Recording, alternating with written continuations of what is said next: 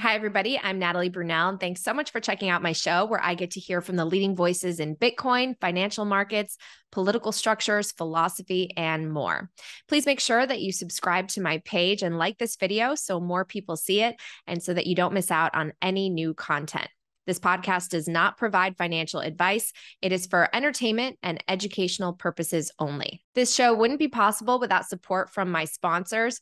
First and foremost, Swan Bitcoin. Swan is where I do all of my Bitcoin purchases, and I dollar cost average every single day with the lowest fees in the space. And I love Swan because it's a Bitcoin only company. Swan Studios produces my new show, Hard Money, covering the biggest news in Bitcoin and the global economy. It's like an orange pilled version of CNBC. So make sure to check that out on YouTube for all the biggest headlines because we are not afraid to question the mainstream narrative.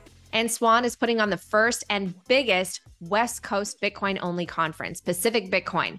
It'll be held November 10th and 11th in the LA area with prominent speakers like Lynn Alden and Preston Pish. I'm very excited to be the MC for the event alongside Peter McCormick and Stefan Livera. So if you want to get your ticket with 20% off, use the code HODL at pacificbitcoin.com. All right, it's time for the show. I am super excited to do this interview from Bitcoin Amsterdam, and I am joined by two of my favorite voices in the space, Greg Foss, Jeff Booth. Thank you so much for doing this. No problem. What a great time to be here. Thanks for having us. All right, so let's talk macro. There's a lot to discuss. Let's start with the CPI print, the latest 8.2%. So we're not really deflating the way that the Federal Reserve wants yet, right? What do you guys think? Well, let's talk about the number first, which probably came in as expected. They were saying somewhere between 8 and 8.3. The problem is the core. Okay, so the core inflation was 6.6. Higher than they wanted. Stocks are down, risk assets are off. Mortgage rates in the US, 6.92%. I just glanced at that. It's ugly. And it's exactly what we thought was going to happen, right? So bonds, US 10-year bonds are down, yields are higher. We have a problem. Houston, we have a problem. The demand destruction that's coming could take down the entire system. And once you have I don't think people recognize the risk of the counterparty risk of the system starting to collapse. And they think the inflation's a problem. And the response to that inflation causing a credit collapse, global credit collapse, is what you're starting to see sovereign bonds starting to price in. And that's just starting, but that is bound to get a lot worse. And so as we fling backwards and forwards and kind of flush people from side to side, you have a lot of pain coming to the global economy. And I love, sorry to interrupt, but I love that word, counterparty risk, okay? So my experience in the great financial crisis was exactly that. You know, everybody scrambles to find what their exposure to Bear Stearns was. These are interbank, basically exposures that, you know, you never assume that one of these big institutions can go down, and then all of a sudden, hey, what is my real exposure to Bear? What's my real exposure to Lehman? Well, we're seeing that right now. What's my real exposure to Credit Suisse? Counterparty risk is what brings down the system, because when one fails, it causes a domino effect, right? You think you have insurance with this insurance provider, and all of a sudden you don't, and then you're naked on your position. That's why in the great financial crisis, they rescued AIG, because if they didn't rescue AIG, Goldman Sachs was down. Okay, so isn't it funny that Hank Paulson, who used to work at Goldman Sachs, organized the rescue of AIG? But, right? the problem with doing that, and if you just follow that math, is all you're doing is actually increasing the debt. You're socializing the losses. You're increasing the debt, and you're moving it up the stack. Correct. And where we are on the stack, there's nowhere higher for the debt to go. Mm-hmm. So once you're into sovereign debt, that is government debt, there's nowhere higher for that to go. You turn into a spot where at some point you're going to have to do yield curve control and massive printing into inflation to be able to, which makes the problem worse. Both sides, it's just an ugly situation. Both of you have talked extensively on various podcasts about something's going to break and then that's going to trigger the pivot. So why haven't things broken yet? I think they're in the process right now, let's be honest. And you saw Yellen yesterday say, she's concerned about the liquidity in the treasury market. All of a sudden, she did an about face. Well, now, but they tend to suck and blow a lot, right? Like one guy is a bear, another guy's a dove, but here's what we have to remember. It's not going to be the corporations are going to be trickled down. It's going to be because it'll start at the sovereign level, and the risk will flow downhill. The UK gilt crisis has had an immediate impact on US collateralized loan obligations, CLOs. So that's junk debt is getting crushed in the United States because the pension plans in the UK needed to sell something. So they're selling collateralized loan obligations into the US market, causing contagion into the US because of the gilt problem. So all of these intertwined things, what you need to remember when it comes back, Bitcoin, which we all love, has no counterparty risk. That's why it's such a beautiful instrument. You haven't purchased insurance from anybody. It is insurance, in my opinion, but it's not like it's outstanding with any company that can fail. So having spent my career in the credit markets, I see things unraveling. It's slowly but suddenly. Well, right now, it's not zombie companies we need to worry about, Nat. It's zombie banks, like a big bank like Credit Suisse or Deutsche Bank, that kicks one last thing uphill. Imagine if Deutsche Bank fails, it has to be nationalized by Germany, and all of a sudden Germany isn't the sugar daddy of the EU anymore. Yep. I don't know. Not a zero probability, not a 100% certain outcome, but certainly not a 0% chance outcome as well. So you have to plan against these risks all the time. Yeah, and I think if you just carry that forward, and if you understand Bitcoin doesn't have counterparty risk, and that's what makes it special, you have most people pricing what they think is safety from the system that is providing uncertainty. And that creates more and more risk as they're leaning into that system, driving more and more risk into the portfolio by doing so. And there's this, and they're pricing Bitcoin from that system. Whereas Bitcoin is a system that's actually repricing this entire system. All of the credit, all of this entire system is going to be repriced into Bitcoin over time. But people, because they're used to pricing Bitcoin through the system. Right. That's what I love about Jeff's argument. Yeah. Right? You can't isn't that what you say? You can't measure a system. You can't measure a system from a system. From the faulty system. But right? you're so used to doing it because that system is a reference code for everything else. That risk-free rate that we think is risk-free and it's not risk-free is the reference rate for housing, which we think of the system. It's for every way of the emergent thing we call society, the emergent complex thing we call society and the way of life is priced from that system that's breaking down. So now can I add something when you said zombie company? So the definition of a zombie company is any corporation that can only cover, its interest expense one time or less, okay? Meaning its EBITDA or its pre-tax cash flow only meets interest obligations one time. And that's about a CCC rated company. Conversely, a AAA rated company can cover its interest expense 10 times. So you can see when you can cover your interest expense 10 times, well, that's a pretty good quality credit. But if you're at 1 times, you're playing with fire. Yeah. Guess what the USA is? 1 times.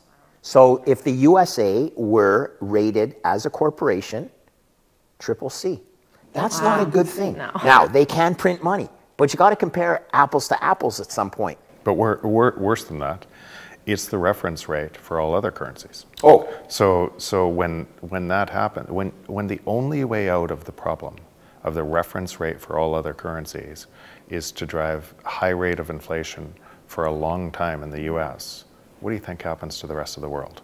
Exactly. And trickle down. Yeah, and so what you're seeing is an unwind. And now that could take some time and a whole bunch of different events. I would say in the world we're moving to, expect the unexpected.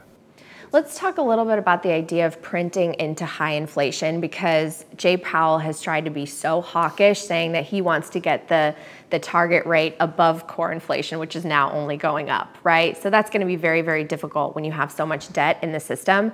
But if and when the pivot does happen and they do print, I don't envision a scenario where all of a sudden people are piling back into the tech stocks, the dream stocks, so to speak, and the S&P hits 6,000. We seem to be in a new cycle. Lynn Alden talked about this in her last newsletter of how we went from growth to value. Do you see that as well? Like when the pivot happens, what does that look like, and where does the printing go? In my opinion, so let's first talk about Jay Powell thinks he can be Volcker. And he can't be Volcker because when I said the debt just moved up the stack, Volcker had 30% debt right. to GDP, right? And so when you have 130% debt to GDP, which is now, and you're trying to drive interest rates up, or having to drive interest rates down, as the economy collapses, as unemployment moves up, out of that unemployment moving up, what do those people do that now don't have jobs? They lean on the state. But there's no way to pay those people more money. So all those people that are they're not just going to be homeless tomorrow without services, and because that's the other option. Everybody just gets cut off, and you protect and you reset the credit, and that credit spiral collapses the entire system. So they have to come in with massive easing, and that's actually why that's why typically central banks always get co-opted by the state. There is no independence in time because society wouldn't allow the independence, and so Treasury comes in and says, or you vote, people vote to remove the independence because they're hurting so bad that they'll vote for anything for short-term fix, which causes more pain.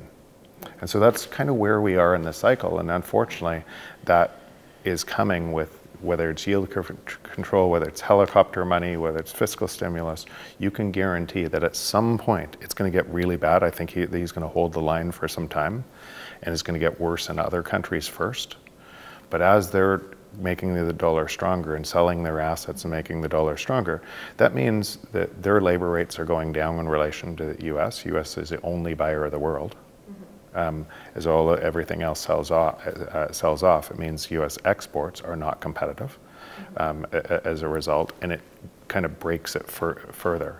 And then they're going to come in with all of the stimulus. And let's be clear though, they cannot not print. Okay, they're saying they're going to try QT, but the error term right now in the debt spiral that they are in right now is to print money. There's no other way out. So they're going to pretend they're not going to print, but I'm afraid the math is they have to print. The question is, when do they pivot from their inflation fighting, even targeting inflation from, they currently have a 2% annualized inflation, and they're targeting Fed funds to go to 4.5% to 5%. It's only at 3.25%. Fed funds, and everything is breaking already. Yeah. So, and by the way, that rate, like if you bringing down inflation to that rate, wouldn't be enough to bring the debt under control. No, that is solved. Yeah, that is the grade 11 math. Okay, like I'm afraid you guys painted yourself into this corner. So, okay, but what does it look like when the pivot happens and the printing starts again? Because I think a lot of people are wondering how will the assets really be affected by that? So I would just say that's actually why pricing that whole thing from outside the system, whether the debt collapses into debt collapse, and Bitcoin becomes a safety asset because of that, or when it prints and Bitcoin is a beneficiary of that, I just look at what is the thing outside the system that accrues the most value in this system and transitions us to something more stable and long term. Where do I want to spend my time building where the future is going? So, but in that example, if you said in that example, houses would probably do well again. They wouldn't do well like Bitcoin, but people will try to deploy money into anything they think is safe that they can get a return on from rents going up or something like that. So housing could do well again. Oil will do well. Yeah. Energy will do. Commodities will do well. Anything scarce and it will do well. Again, same concept. Abundance of money creates scarcity everywhere else. Yeah. And so look for things that are scarce, that abundance and money has to race into. But the most scarce is Bitcoin. And if I could add in the thing, did you notice that both outcomes that Jeff mentioned, because we don't know, both lead to Bitcoin, Yep. right? All paths lead to Bitcoin. So don't overthink it. If the Fed doesn't pivot, global depression, own Bitcoin. If the Fed does pivot quickly, more debasing of the currency, own Bitcoin. And I like it. And inside that entire structure, you can imagine if you were all in on risk, if you were all in on something that was based on the Fed pivot, and then that didn't happen, you're wiped out. Right. And the other way. Right. And so, and expect this to be volatile, moving back and forth. And what people will think is, oh, I'm winning, and then they're going to get wiped out because they're going to lever into that win. Yeah. And they're going to get wiped out the other side, and then they're going to go back, and the other people are going to get wiped out. It's going to be very expect the unexpected, and it's amplified everywhere else in the world. That's the sad part of it, right? Yeah. The implications in other countries, the less privileged countries. Well, it's really sad to see what's happened with the energy crisis here in Europe. I was talking to my Uber driver here in the Netherlands. His energy bills went up 5 times. Yeah. He's paying 5 times more per month, and he's frustrated with the politicians. He feels like he has no say, and it really is interesting how it's turning into sort of, the plebs and the average people versus the elites. And that's really what I think this Bitcoin fight is, right? And let's just move back to 99% of people on the planet don't understand Bitcoin. 99%, that means 99% of the people on the planet are living in this system, and because of potentially status quo bias or biasing an expert view or somebody they think is smarter, they're reinforcing that system. And making it stronger, and as they do it, they think there is a solve by a new person. Yep. Who can blame other people? A political savior, exactly. hero. Political savior, and it's not. That is impossible to solve. This is a math problem, as Greg says over and over, and it's impossible to solve from the system.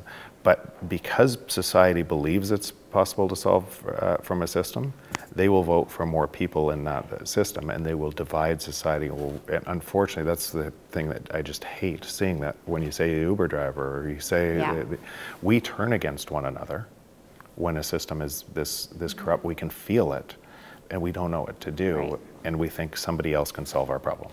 I saw a graph where the 1%, the percentage ownership in the world of assets by the 1%, versus the 99%, we are getting to a point where the 1% of the world owns more assets than the other 99%. Yeah. You have that in your book. I had it in my book. Yeah, well, now I saw and it's just gotten worse. Yeah. And it's gotten worse because you could predict it was would get worse out of the system. I think an important part, just out of the conference, a number of people asked this, and this was an insight for them that they hadn't contemplated, because when you look at Bitcoin, people want to carry all the baggage from the existing system, all their biases, into Bitcoin, and the system operates in reverse.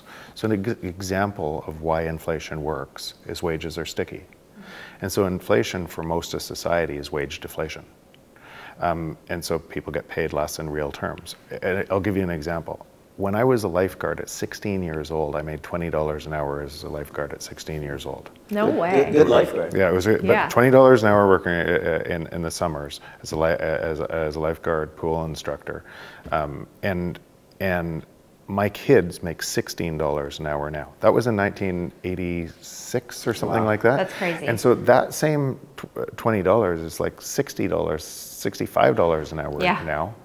And so when you have kids today kind of not being able to pay their bills and figure out, okay, I have to live at home till I'm 45. Right. And that's why. Yeah. And we don't understand the consequences of making those decisions and destroying currency and destroying value for those people. And it has massive consequences that just build up and build up and build up. So, but the exact same thing, because wages are sticky, works in reverse too. And so if you had a currency that was stable, that allowed deflation to happen from technology, wages being sticky is a transfer of wealth back to the middle class and poor. It just works in a reverse. Wouldn't that be amazing? Yeah.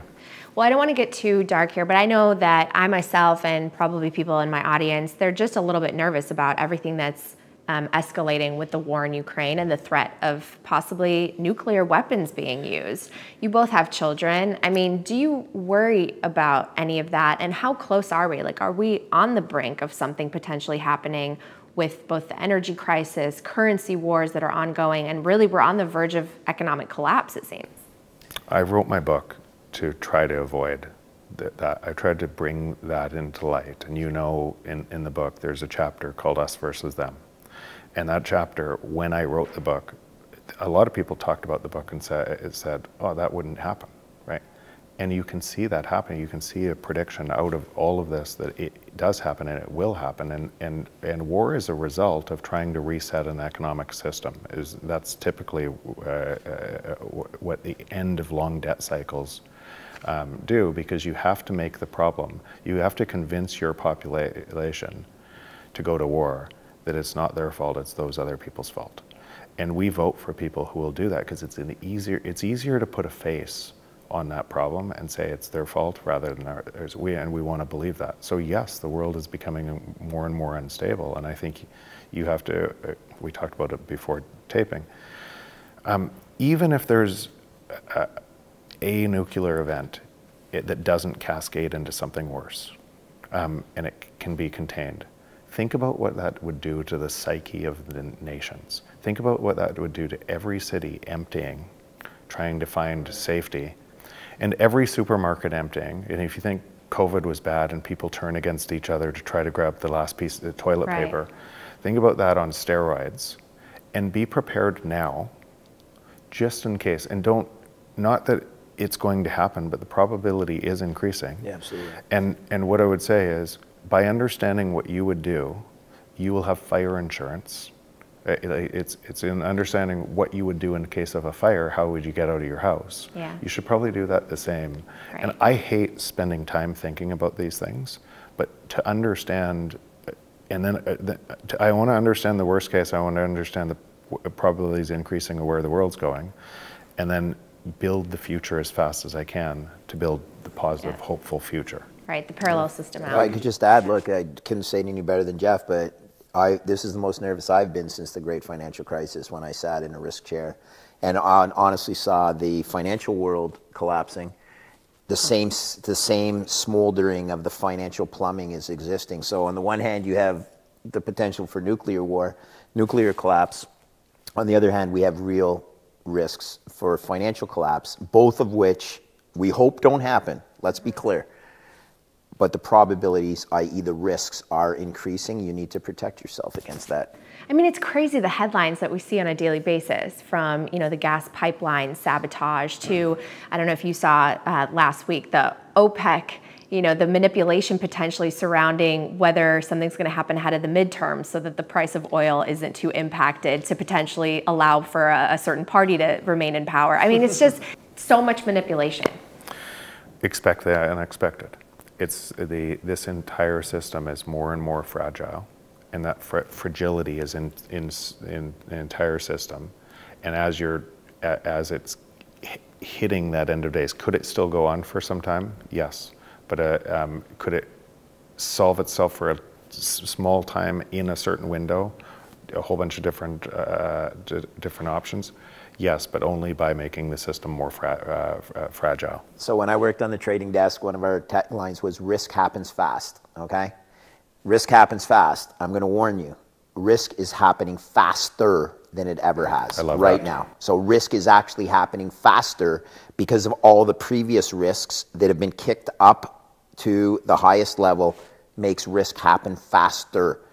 The world's a riskier place, I'm afraid, because of the system we have lived in that continually socialized losses and pushed the responsibility to the highest level. Can you guys talk for a second about this idea of, you know, when the pandemic hit, we crashed, we printed all of this money just to come back down from that bubble already. I mean, the S&P 500 is about 100 points lower than the high before the pandemic printing began. I didn't know that stat. Yeah, I mean, what was it all for? Well, Only to make the billionaires richer? No, because the billionaires still have exposure. That being said, some of them are great traders. Most of them probably still have the same exposure. I'm going to let Jeff answer this, but you asked the question, perhaps rhetorically.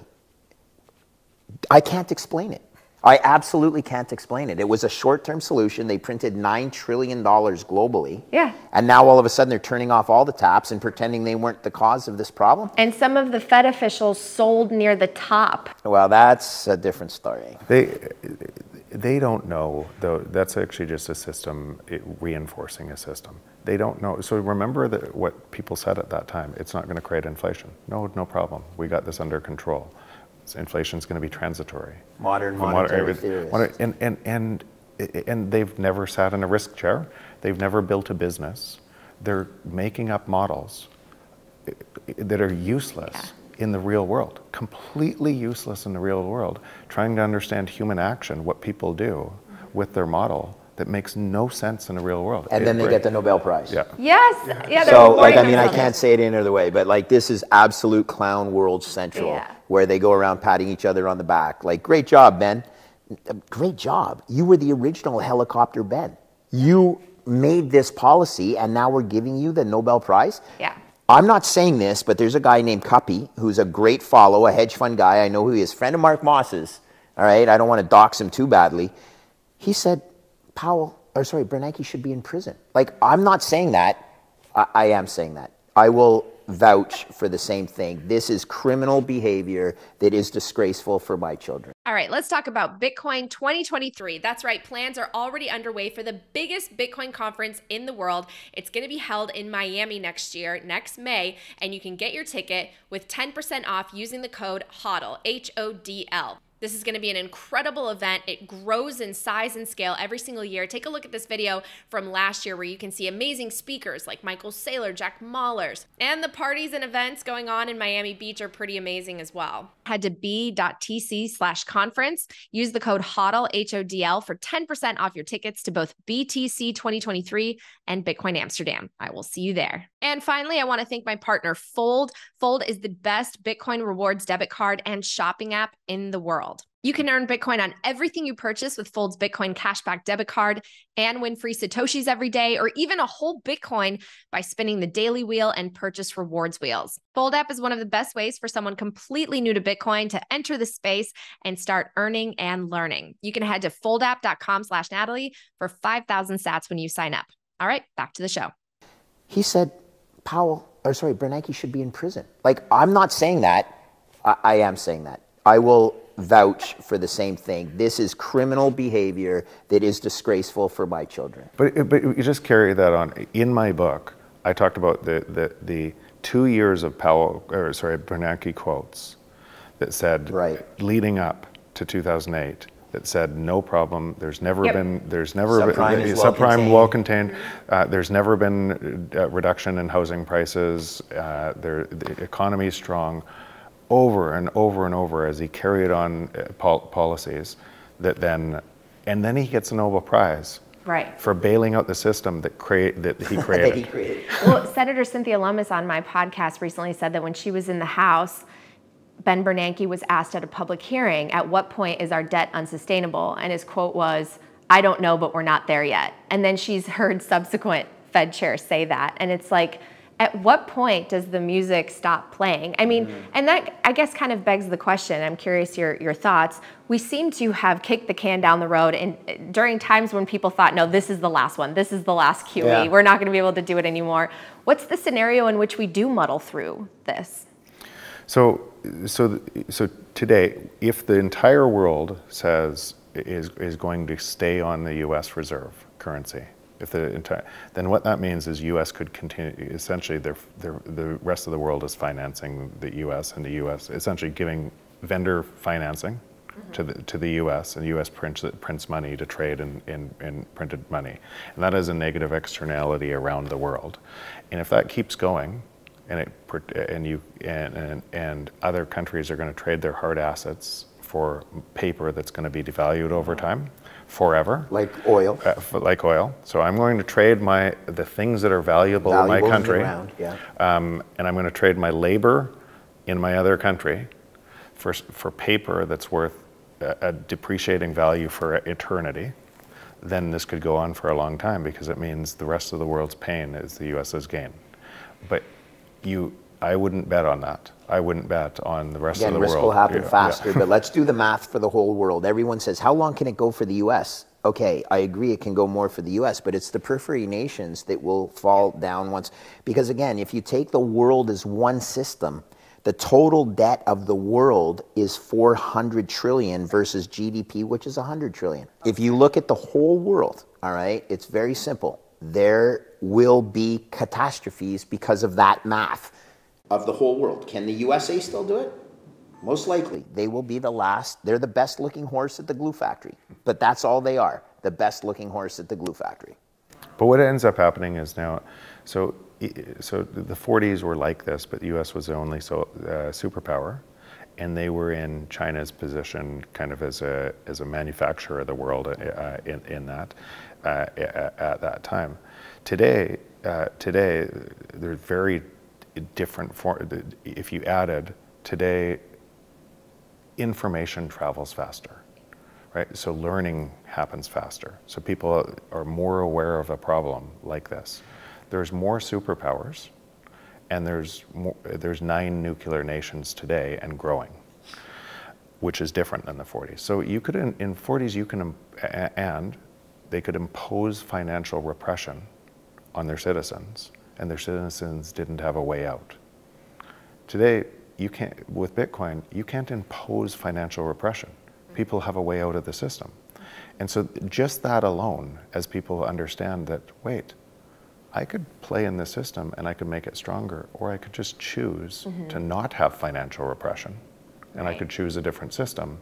That's a big deal. And then as other nations understand, wait, I can attract those people, and those people have money and economy, and we can build a new economy. It creates a game theory that other nations are going to accept this. So again, this is just a long way of saying that on both events, Bitcoin, it transitions this system into something new. On one of the panels that we listened to at Bitcoin Amsterdam, they were talking about the idea of the central bank that does adopt Bitcoin will have an advantage. So in terms of the G7 countries, which one do you think will likely, embrace Bitcoin? Because it would give a country like the United States a huge advantage.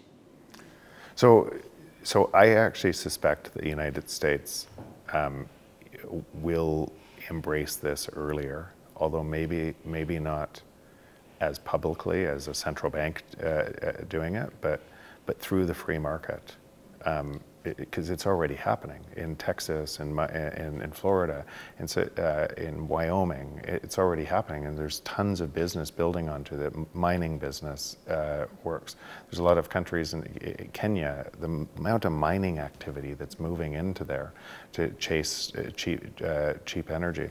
So this is happening around the world. But we've talked about, could it be Canada? We'd like it to be Canada, but I suspect it isn't. But Canada. we don't have a Jason Lowry. Yeah. Okay, so here's a shout out for my buddy Jason Lowry, who He's works for the fantastic, Space Force, U.S. Space Force. Probably the only guy that is in the same league as Michael Saylor that I've met in the intelligence in terms of brain intelligence, right?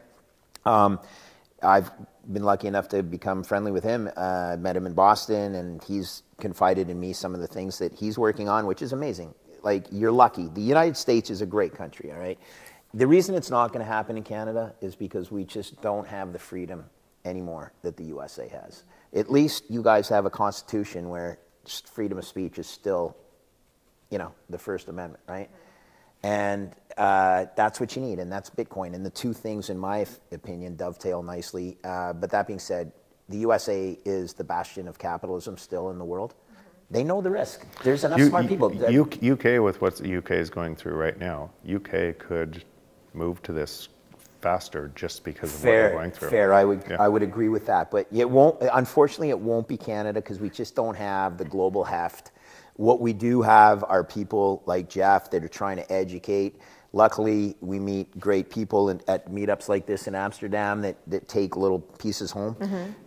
Once it happens, though, it'll be a game of, well, it'll be game theory. Just look at what's happening in Central America with El Salvador. Those numbers are so exciting. If El Salvador had equity, they don't, but if they did, I'd be a huge buyer of the equity of El Salvador. But strangely enough, Jeff and I talked in the past about buying the bonds of El Salvador.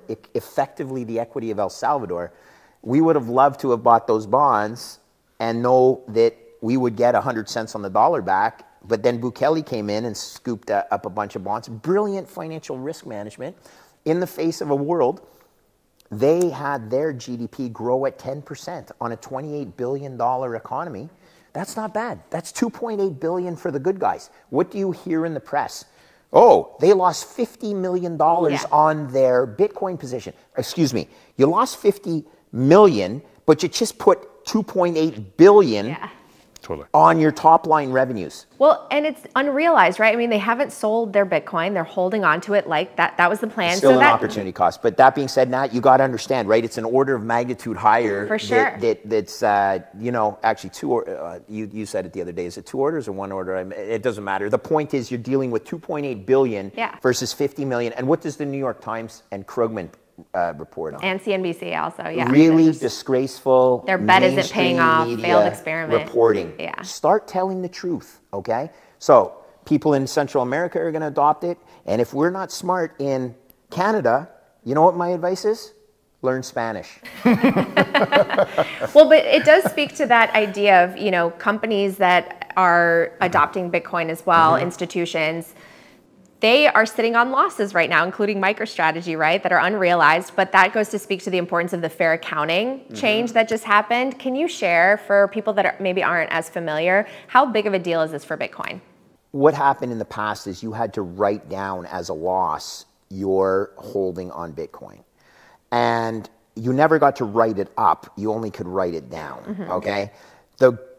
If in a case of a company like MicroStrategy, where Michael Saylor says he's going to hold it forever, it's actually irrelevant because, you know, you're never going to crystallize your loss unless you sell it. But for new companies that have to report to shareholders that they're putting this risky, in their terms, risky asset on the books, what if your quarter is destroyed because you have to mark down the holding of a Bitcoin, which is a long-term asset marked to short-term?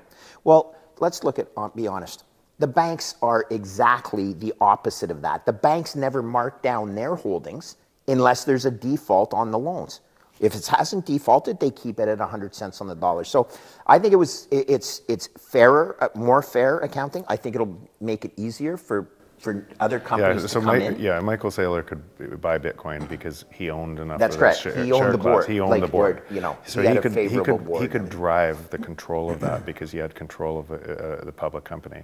In most cases, that type of rule would prevent a CEO from making that decision because they would be out. If Bitcoin went down, that next quarter, they're gone. They flush their quarter. They flush their quarter, and it's an unrealized loss, and it makes no difference to shareholders. But if the accounting says you have to write it down, you have to write it down. So it'll make it easier, definitely easier. You could expect a whole bunch more adoption by companies out of that rule because it makes it easier to adopt it. Right. Yeah. Well, to start to wrap up, I want to talk a little bit more about banks because they have such a cozy relationship with the government. We just saw last week Kanye West and his company basically being canceled by JP Morgan Chase. You experienced something similar in Canada with frozen, accounts because people donated to the trucking protests. I mean, how powerful are these institutions, and is this censorship a great advertisement for Bitcoin? So yes, I don't know if people know it as well yet. But people are waking up to it. When you centralize power to any centralized organization and you build your life on that centralized organization, you're subject to a rule change that is imposed on you. And that rule change could be anything. You saw it with PayPal, you're seeing it with this. And so that centralization carries massive risks that we don't know. Same thing as building your entire business on Google, and they change an algorithm or they say, your voice no longer matters. Yeah. What do you do? And so that, because that centralization, we don't see the risk building, and that we don't see that risk building, and then that control changes. Society is duped into something that then all of a sudden, all of the risk is sitting on a castle built on the sand that just collapses, quicksand. And so that's what's happening today. And you have to expect that this existing system has to drive more coercion and control. It has to remove individual rights and freedoms to survive. And so you could expect more and more of that as we cascade down this. You can expect, because the first, it's Kanye, it's okay, it's the truckers, it's okay, and that just moves up the stack, and then all of a sudden it's you. Yeah. And when it's you, you feel, oh, how did that happen? Yeah, it's just crazy because basically they're picking and choosing. JP Morgan Chase kept the bank account of Jeffrey Epstein after he was convicted of trafficking. I didn't know that. But yet, you have someone who built a $1 billion company and he has unconventional, controversial views. They shut it off. And then you see the hypocrisy also. Federal Reserve allows the bank, Mellon Bank, to have to custody Bitcoin, but Caitlin Long was fighting for it and not allowed. It's like they're picking and choosing winners and losers, and that's not capitalism at all. Yeah. Well, if I could add, just because Jeff and I went through the thing with the Canadian truckers. When I was in high school in the 80s, there was this thing called the seal hunt in Canada. You remember, and you're too young, but all the students would wear a pin that showed a seal on it, a baby seal, beautiful little animal, white coat. And there's an entire population in Newfoundland, Canada that relied on the seal hunt to feed their families, but they made fur coats out of it. And it was a controversial thing. The point I'm trying to make here is, imagine if it was all those people that supported the seal, stopped the seal hunt, where they froze their bank accounts, rather than Canadian truckers, okay? As Jeff and I say, your view of it depends on which side you fell on. Oh yeah, freeze the accounts of the Canadian truckers because I don't like them honking in Ottawa.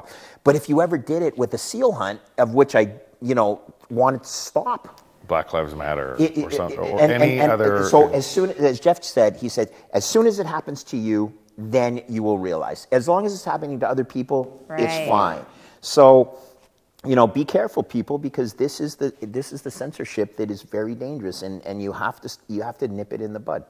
Well, I want to leave on a note of hope, because one of my favorite things about this space and just Bitcoin in general is how much hope it's given me and how it's introduced me to people who I think are the smartest, the most inspiring, and truly the most positive in terms of wanting the world to become a better place and fighting for it. Like you've mentioned this in your tweets before so many times, like this idea of fighting for the world that you envision, that you want to see, rather than bickering amongst ourselves about the problems in the current system. Like let's build the new one that we want to see, that reinforces the positive values of collaboration and prosperity and abundance. So what's maybe your takeaway message?